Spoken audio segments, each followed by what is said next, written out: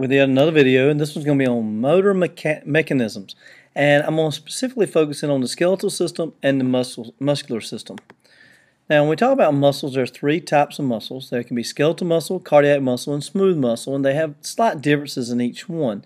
Skeletal muscle is voluntary, which means that we control its movement. I can't go up and slap somebody and say I didn't have any control over it because it's actually voluntary. It's striated. The striations are created by these sarcomeres, which has both actin and myosin fibers in them, and it's multinucleated. Now cardiac muscle is your heart muscle, of course, and it's involuntary. We don't have to think about how it beats every time. It's striated. It's autorhythmic, which means the sinoatrial node controls its beating. Smooth muscle is the last one. It's involuntary as well, and it's non-striated, and it's like our digestive system, our arteries and veins. Now, so we have two that are involuntary, the cardiac and the smooth, two that are striated, the skeletal and the cardiac. So they have some differences among all of them.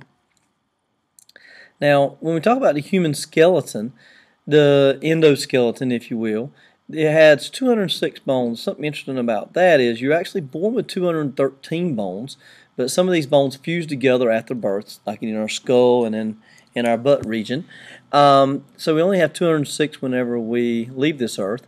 Now, there's different types of joints. There's a ball and socket joint, like in our shoulder.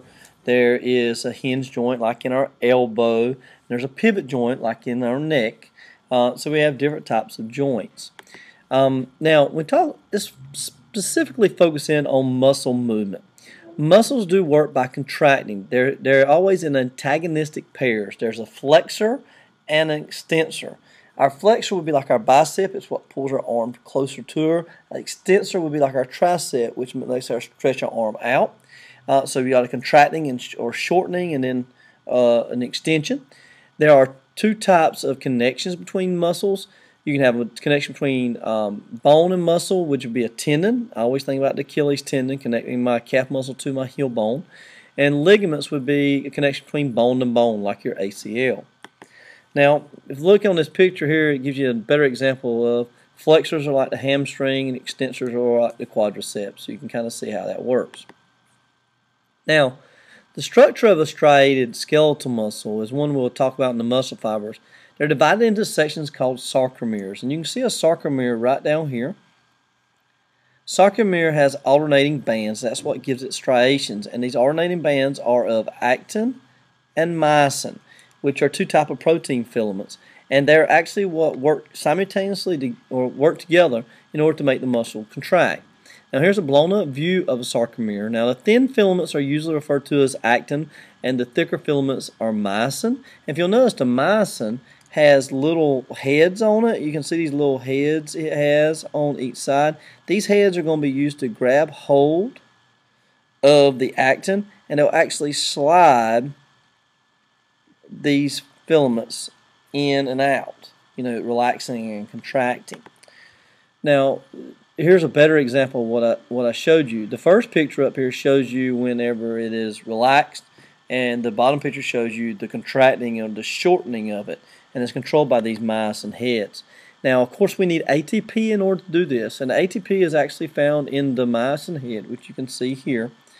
All right, and this ATP is going to be used to bind the myosin to the actin, and then that forms a cross bridge here. And when it does, that myosin head is going to flip the fiber this way, the shortening of the sarcomere. And of course, this requires ATP in order to do it. Now, when the muscle is at rest, you have troponin, which are molecules that hold tropomyosin fibers, so that they cover the myosin binding site, so they don't bind to the actin, so the muscle lays resting. But then what happens is you're going to have motor neurons are going to trigger acetylcholine, which is a neurotransmitter, which we talked about in the last video, and it's going to trigger acetylcholine to be released, which in turn causes calcium to be released, and that calcium then binds to the troponin, which opens the binding site so the myosin and the actin can actually bind together and the whole process can start. So that leads us to what's called the sliding filament model. And it's called the sliding filament model because the myosin heads act kind of like a ratchet. They'll reach out and grab actin and pull it in kind of a motion, pull it one way or the other. It acts as a ratchet system. and it's controlled by this calcium. Whenever the calcium is bound to the troponin, then the troponin releases the tropomyosin, which allows the myosin head to bind to the actin myosin binding site. Whenever calcium is released or taken away, let's say by active transport, then that troponin covers up the tropomyosin, which covers up the binding site, so it's in this resting state. And this is kind of the summary of it all right here. If you'll look, this is a neuron, or the end of a neuron. It releases acetylcholine, which is a neurotransmitter, which causes the action potential to go down, which goes into the sacroreticulum region, which causes it to release calcium. This is calcium, these green things. I guess it's +2.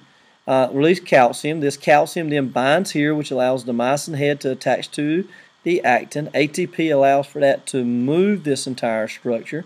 Then the calcium is taken away, which allows it to go back to its resting state. So it's kind of like a cycle there, right?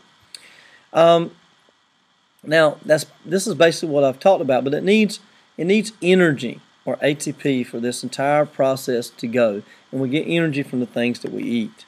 Now there are two types of muscle fibers. There's fast twitch and slow twitch.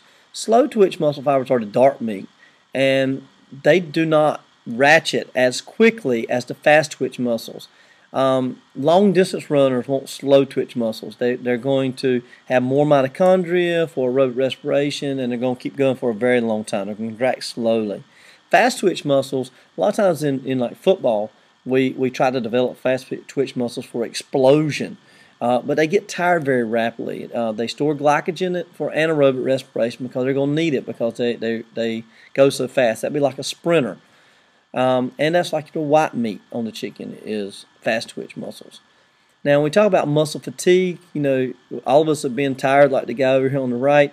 It just means it lacks sugar or it lacks ATP. And if you lack ATP, you can't restore the calcium gradient. If you can't restore the calcium gradient, sometimes you'll get a contraction that stays there for a while, or you can't contract at all. Low oxygen could also cause muscle fatigue because the lactic acid drops the pH and interferes with our protein function. And then you may have synaptic fatigue, you know, acetylcholine. You may have a loss of it or something taking its place. Muscle cramps, we've all experienced those before. This is another limit of muscles in which it builds up of lactic acid. You know, ATP is gone. Ion imbalance is there, and you know, usually if you stretch or massage, you can get the cramp out, hopefully. Now, we do have some diseases where muscle tissue is affected. ALS, or Lou Gehrig's disease, is one where the motor neurons slowly deteriorate, which causes loss of movement, of course.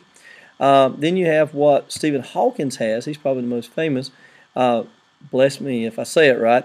Myasthenia gravis, which is an autoimmune disease. The antibodies are actually attacking the acetylcholine receptors, and because the acetylcholine is not working properly, then the muscles are not going to work properly. The last little thing I wanted to mention was something like rigor mortis. Now, just go through these steps here. So why are dead people stiffs? Because no life, you mean no breathing. No breathing means no oxygen. No oxygen means no aerobic respiration. No aerobic respiration means no ATP. No ATP, you have no calcium pump. No calcium. Calcium stays in the muscle. Cytoplasm, therefore the muscle fibers are going to continually contract. They're going to stay tense. It's called tetany or rigor mortis. Eventually the tissues will break down and relax, and this is how they actually measure how long someone has been dead by how much rigor mortis they have. So I just thought that was interesting. Anyway, hope you guys have a wonderful day, and I will talk to you very soon.